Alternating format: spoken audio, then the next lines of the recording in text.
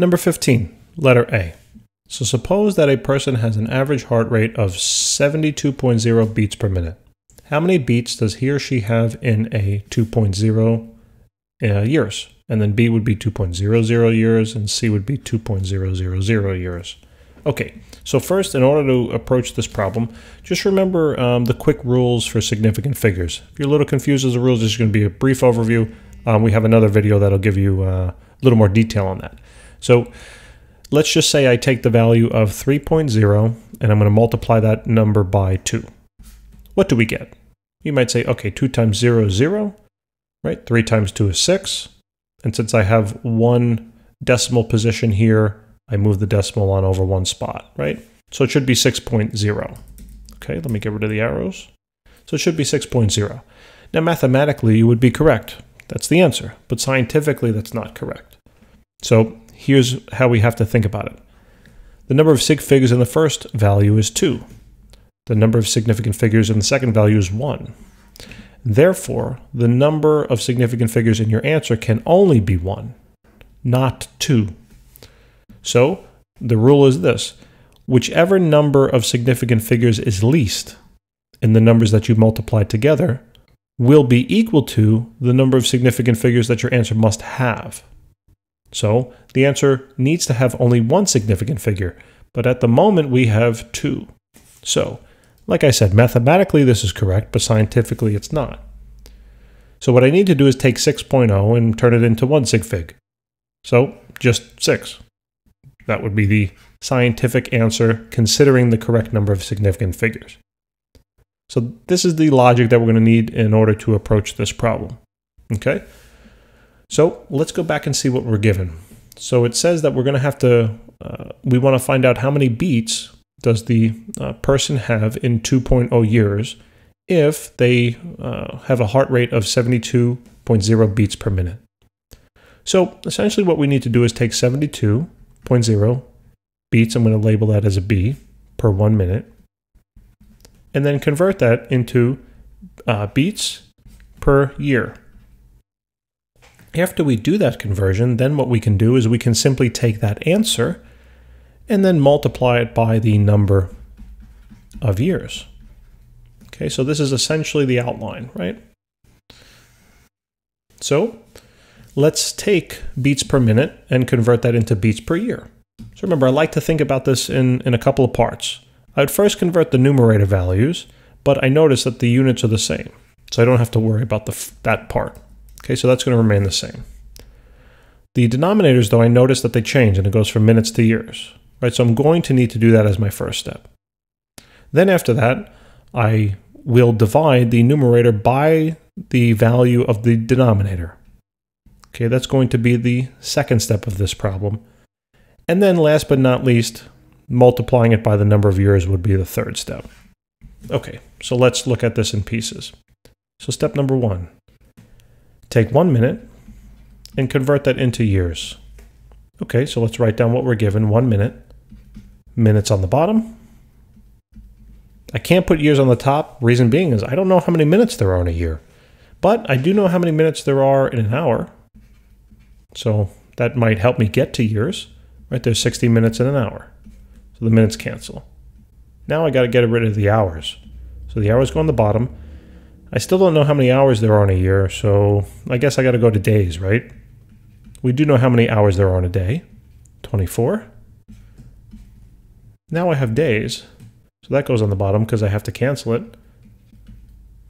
And I'm thinking, do I know the relationship between days and years? And we do, right? There's about 365 days in a year. All you who want to be technically correct, there's really 365.25 days, but we're keeping it simple. So now let's do the math.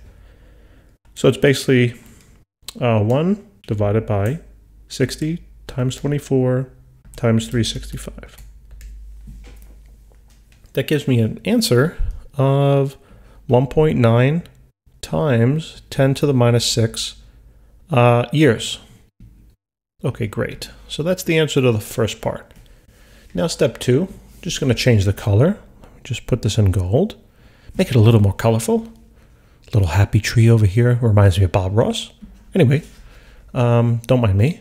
So step number 2 now will be to take the beats value. Now remember, the beats value was 72 beats. Okay, so that's the beats value, 72.0 beats per now the number of years I just calculated. So 1.9 times 10 to the minus 6 years. And when I do this division, I now find the value of beats per year. So plug that into your calculator. Okay. So it should be a large number, right? That makes sense. So it comes out, I'm going to round slightly. It comes out to about, looks like it's going to be 30 or 3.78 times 10 to the, let's count the decimal places, 7 times 10 to the 7 beats per year. That's per 1 year, right? Okay, great. Now that's the answer to the second step. And last but not least, we have now our third step, right? Our third step now, we have to then take the beats per year and multiply them by the number of years. So here's where we have to be considering significant figures. Okay, so step 3. Now, oh, by the way, if you look back to here, I went down to 2 significant figures. I could have kept it really at 1. It's an exact 1 minute value. So I just rounded to 2. You could have had 3 or more. It doesn't matter.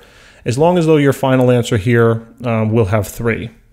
Technically, when I divided by the 2, I should have had 2 significant figures in my answer. But they're exact values in the denominator. So just disregard that little fact. I think the value was actually, it wouldn't even matter because it was really a 1.90. So I'll just add that in here to make it technically complete. So now I had 3 significant figures divided by 3 significant figures, and therefore my answer should have 3 significant figures, which it does. Okay, not to get too lost here. So now let's take the beats per year, which is 3.78 times 10 to the 7 beats per 1 year. And now let's multiply that by, for part A, multiply that by 2.0 years. Now notice the years will cancel, and that will leave me with beats. Okay, not the headphones, but the beats of a heart. So all I have to do now is multiply it together. So multiply that number by 2, and we get now about 7.5686400, right? All that. But remember, your answer cannot have more than 2 significant figures. Why? Because this number in the front had 3 significant figures, and the second number has 2. Therefore, your answer can only have 2 significant figures. So I have to do a little rounding. So it should be 7.6 times 10 to the, should be the same exponent, 7 beats. That would be the answer to part A. That's the final answer. Now for part B, right? For part B, the only difference is now if you go back to the problem, they're just now talking about 2.0 years. So we're even a little more accurate. So let's do the calculation here. So it'd be 3.78 times 10 to the 7 beats per 1 year. I'm going to multiply that now by 2.00 years. Now notice I have 3 significant figures in the first number, 3 significant figures in the second number. Therefore, my answer now should have 3. So when we do the math, right, you don't even have to plug it in again to the calculator. You can just use the number that's there already. But the number should be 7.57 now. 7.57 times 10 to the 7th beats. Okay. And last but not least, now part C. Right, so part C says now, how many beats are there in 2.000 years? So let's do the math down here at the bottom.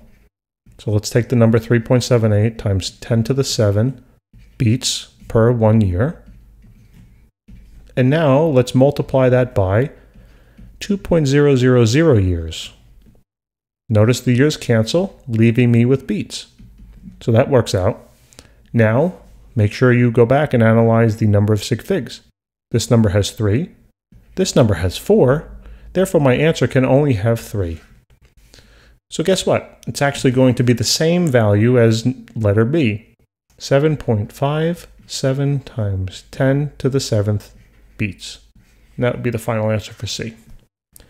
Remember guys, if this helps you out at all, please do subscribe. Thank you.